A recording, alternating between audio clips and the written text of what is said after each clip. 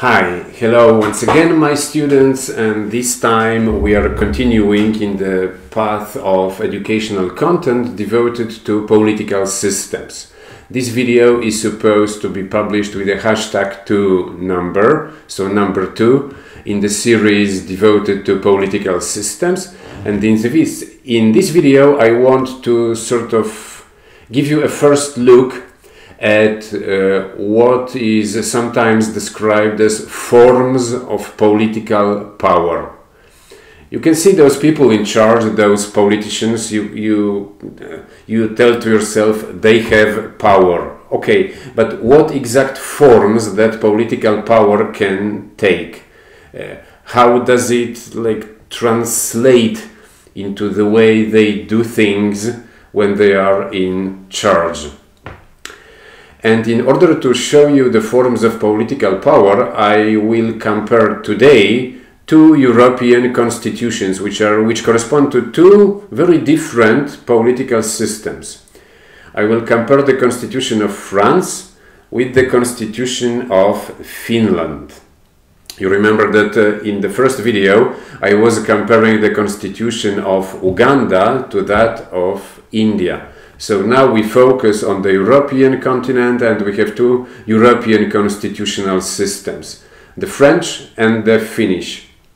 So first I go to the Constitution of France, to the Constitution of October 4th, 1958, just to give you a general thing about that constitution. The Constitution of France, or the Constitutional Order of France, is all about power.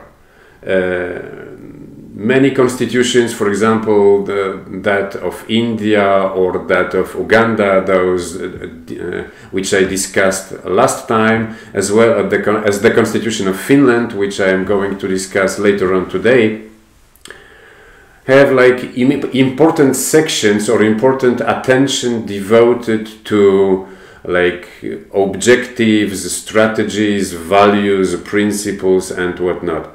The French Constitution is all about power. Here is the table of contents. It starts on sovereignty and then it goes to the President of the Republic. Just to give you a general idea, the French constitutional system, the French political system, is frequently called the presidential system. The president in France has really a dominant position in the political game. He's like the big player.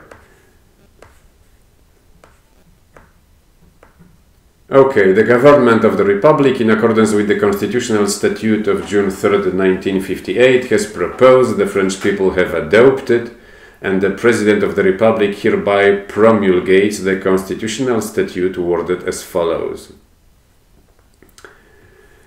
Preamble. The French people solemnly proclaim their attachment to the rights of man and the principles of national sovereignty as defined by the Declaration of 1785, confirmed and complemented by the Preamble to the Constitution of 1946, and to the rights and duties as defined in the Charter for the Environment of 2004. And we go to the articles on sovereignty. The article number 1, by the way, in that constitution is out of any specific section. It says, France shall be an indivisible, secular, democratic and social republic. It shall ensure the equality of all citizens before the law, without distinction of origin, race, or religion. It shall respect all beliefs. It shall be organized on a decentralized basis.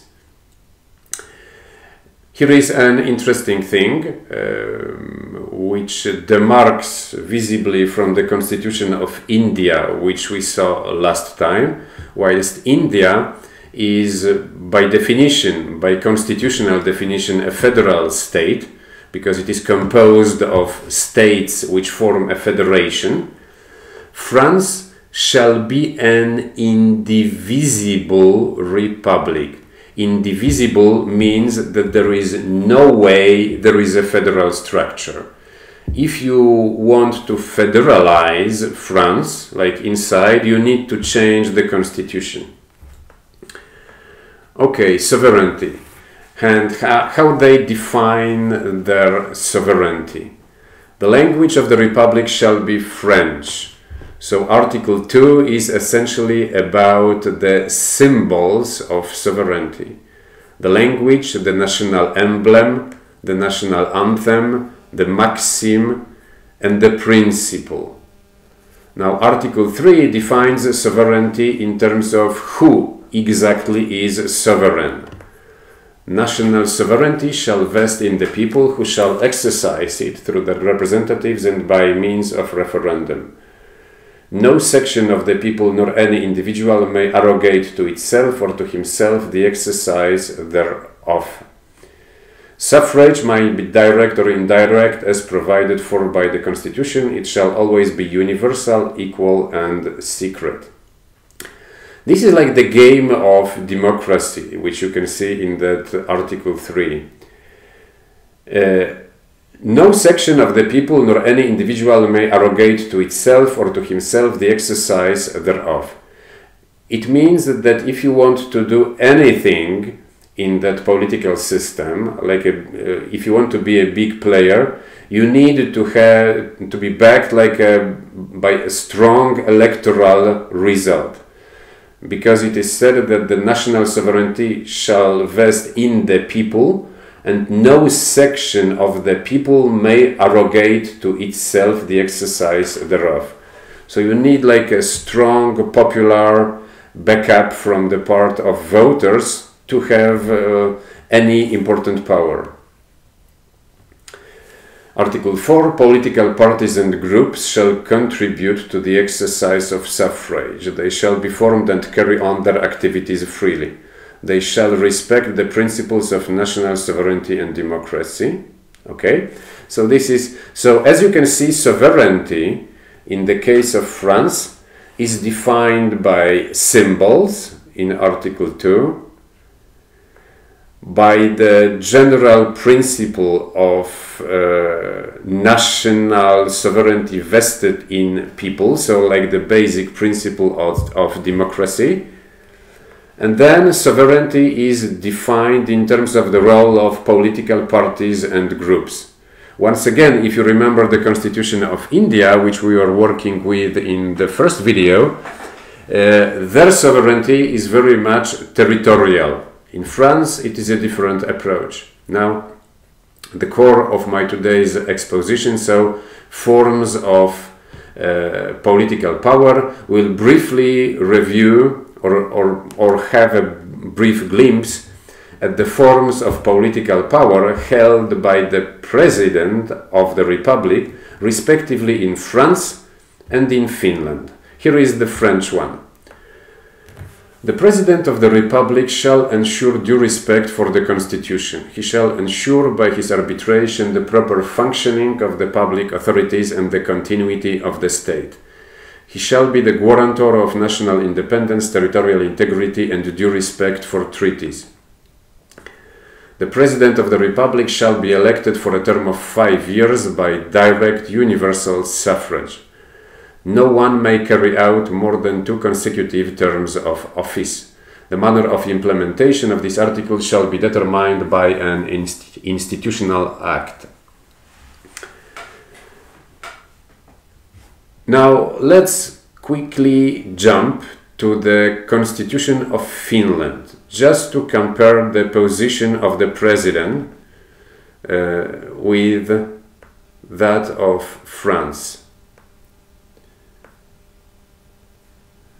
So we have, first of all, we have to find the President in that Constitution.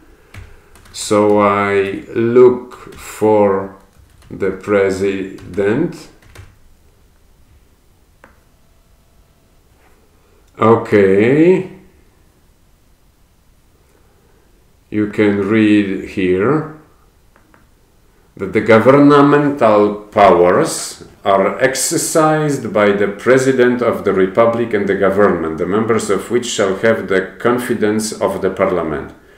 Just a nuance. But in the French constitution, the first time the president is mentioned, it is in a section specifically devoted to the office and the powers of the president. In the Finnish constitution, you can see that president is mentioned jointly with the government and with the parliament. That already suggests much more balance in the execution of those powers.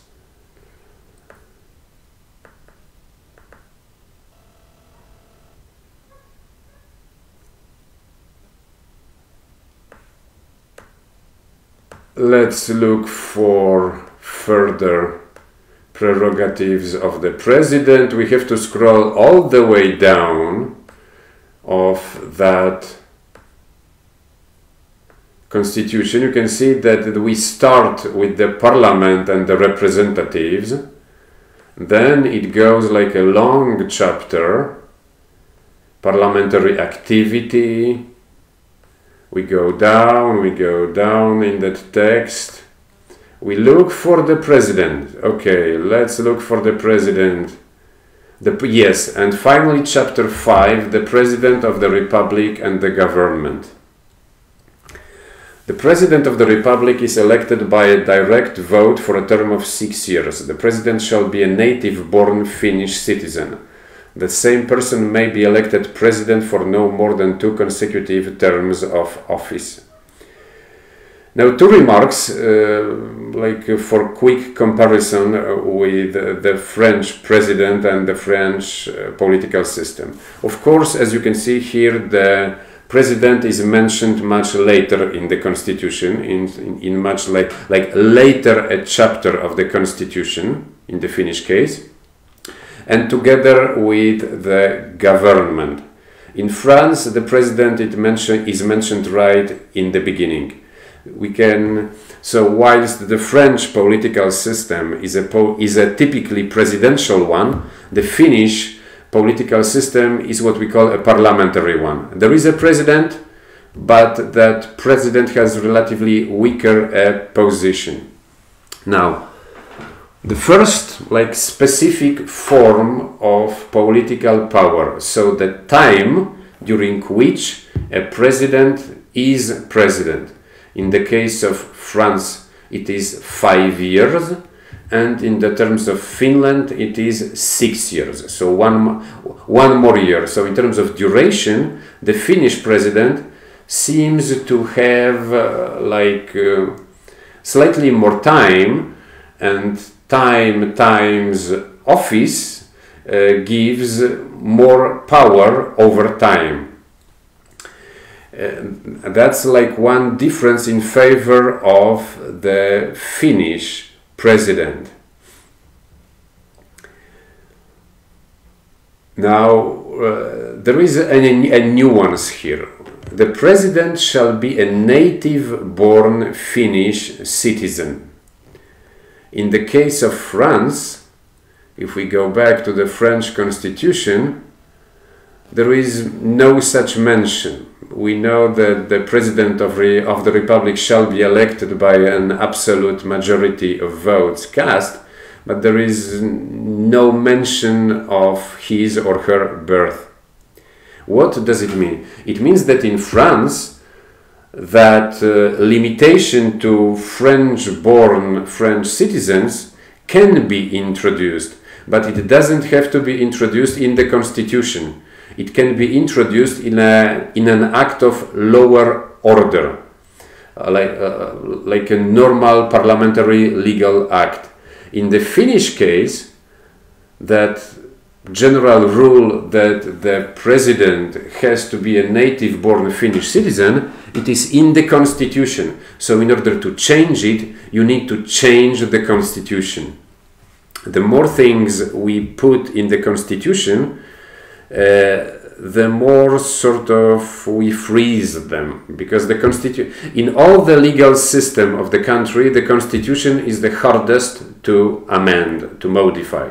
Once something is put in the constitution, it is almost like cast in iron. It is really solid and long term. What else about the president? The regime of election is virtually the same in both countries. So in Finland, the candidate who receives more than half of the votes cast in the election shall be elected president. If none of the candidates has received a majority of the votes cast, a new election shall be held between the two candidates who have received the most votes. In the new election, the candidate receiving the most votes is elected president. If only one presidential candidate has been nominated, he or she is appointed president without an election. Let's go back to France and let's see what they have there.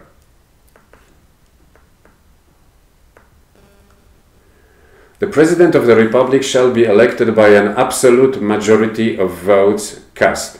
Absolute majority means more than half. It is like a majority, a vocabulary thing. Just remember, when you study political systems, absolute majority means more than 50% of votes. If such a majority is not obtained in the first ballot, a second ballot shall take place on the 14th day thereafter. Only the two candidates polling the greatest number of votes in the first ballot, after any withdrawal of better placed candidates, may stand in the second ballot.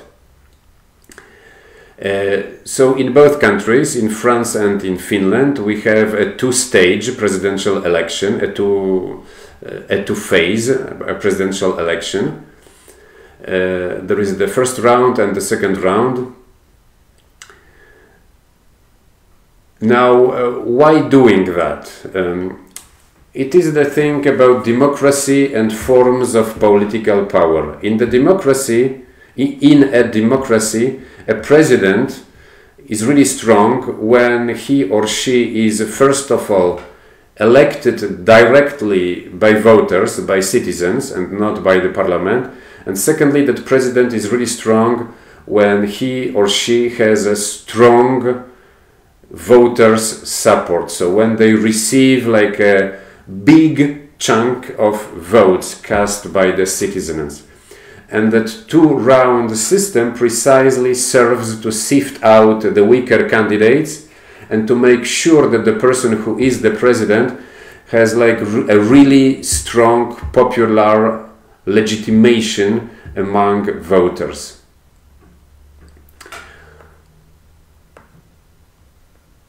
The process now let's stay in France and let's go a little bit along those presidential election and presidential prerogative. The process of electing a president shall commence by the calling of said election by the government. So the government, the Council of Ministers, calls the presidential election.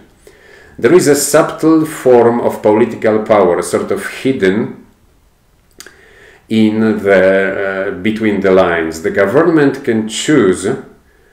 Technically, if we have such a sentence in the Constitution, the process of electing a president shall commence by the calling of said election by the government.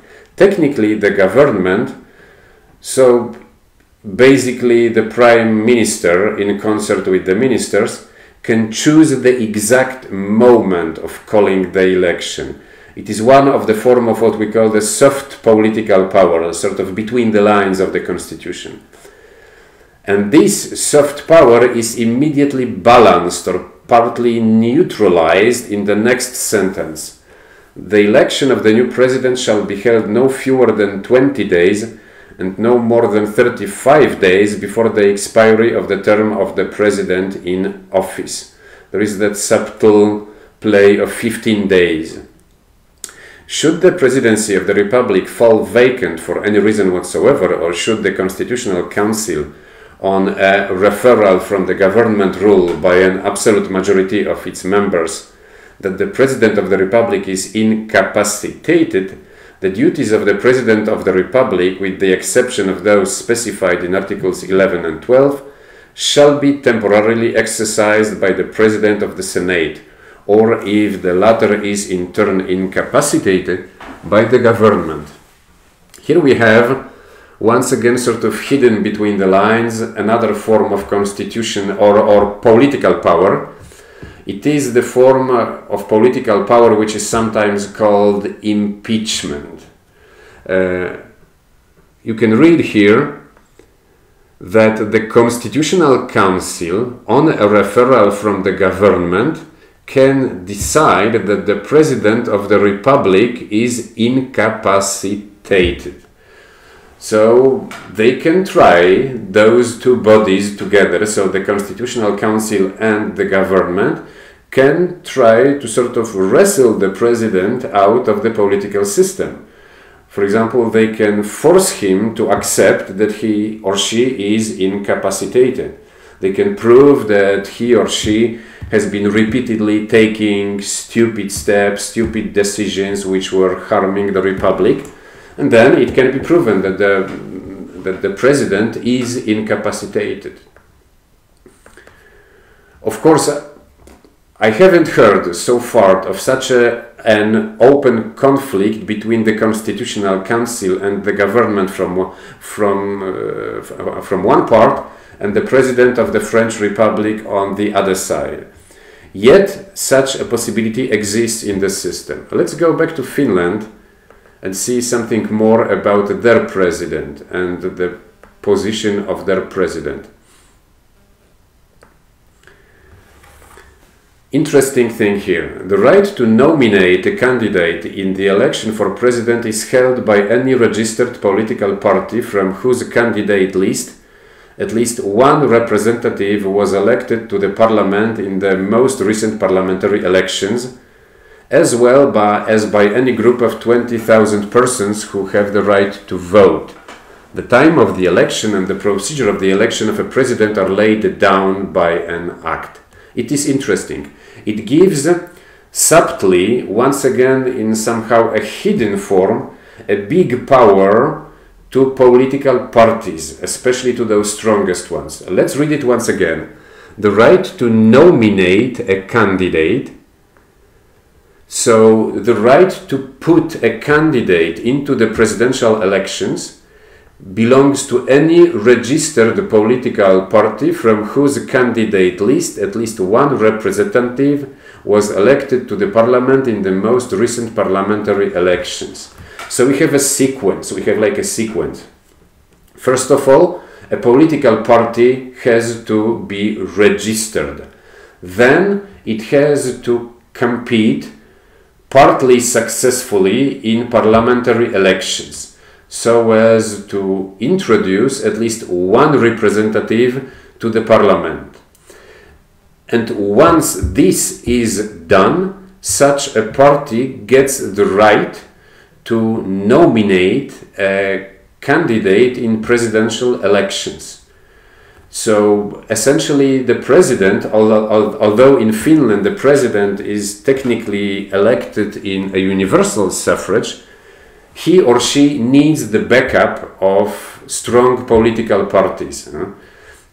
There is very few chances that a president comes out of the blue in the Finnish system. Okay, this was a quick glance at two other political systems. I mean, other than those two that we studied in the first video.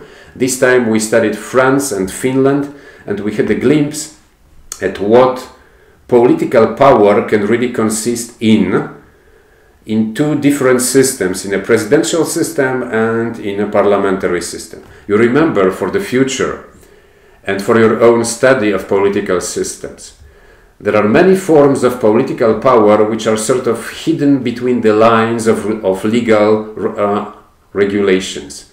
For example, winning the presidential elections is one thing, but having the right to nominate a candidate to the presidential elections is another thing. They are both forms of political power. Okay, that would be all for today. As usually, have fun with science and enjoy your life. Bye.